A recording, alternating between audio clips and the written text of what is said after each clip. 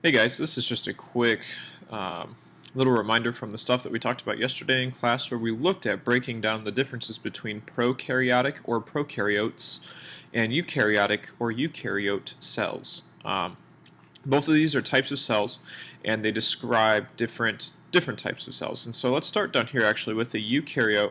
These are cells with a membrane bound nucleus. And we're looking specifically at the nucleus. Okay, so these are cells with a membrane-bound nucleus, or they have a nucleus that is, there. It's definite. We can see it. And this is all plant and animal cells. All plant and animal cells, everything we've looked at so far, are eukaryotic in nature. They have a cell nucleus surrounded by a membrane. There's a phospholipid membrane around that nucleus, and that makes it a eukaryotic cell. So this is what we've looked at so far. There's also another class of cells called prokaryotes, and these are the opposite. So they are cells lacking a nucleus. Okay. And so this is specifically a nucleus, lacking a membrane-bound nucleus. An example of a prokaryotic cell would be all bacteria. Okay, they are all bacteria. When you get sick, you have a bacteria in you. They are prokaryotic in nature. They do not have a nucleus. And so I've got a picture here of a prokaryotic cell. There's a couple things I want to point out. Let me blow this up a little bit. Okay. So this is the general structure of a prokaryotic cell. Let me get a pen turned on so I can see what I'm doing. Let's see.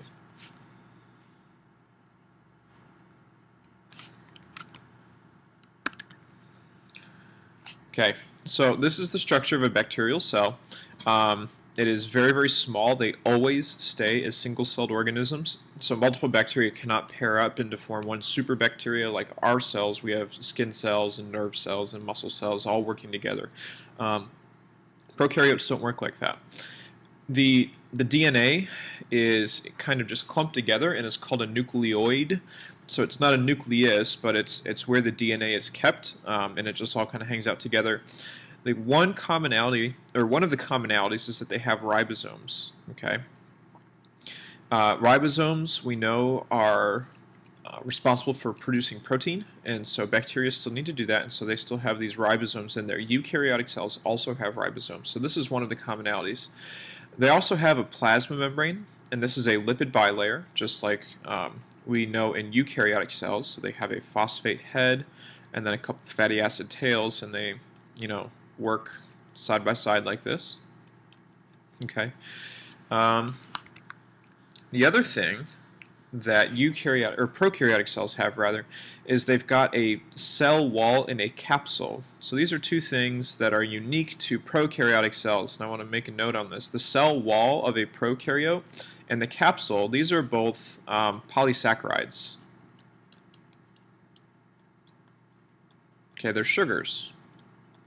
So they're polysaccharides and they're mixed with some protein. Okay, and both are the same. And they're both for protection of the cell. So the cell wall and the capsule are both made of a polysaccharide and protein mix somewhat. The capsule is mainly for protection against immune systems, or if it's in unfavorable conditions, and it protects the cell from death, really. The cell wall is just another layer of protection, and then again, beneath all of that is the plasma membrane. So we've got kind of this sandwich of protection around the outside.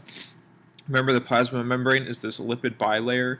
The cell wall and the capsule are a mixture of polysaccharides and protein. So that's it, really. Very basic in structure. Some of them have a flagellum. It's like a little tail that helps it get around. Not all of them do. So we'll talk more about this in class, but yeah, that's a prokaryotic cell.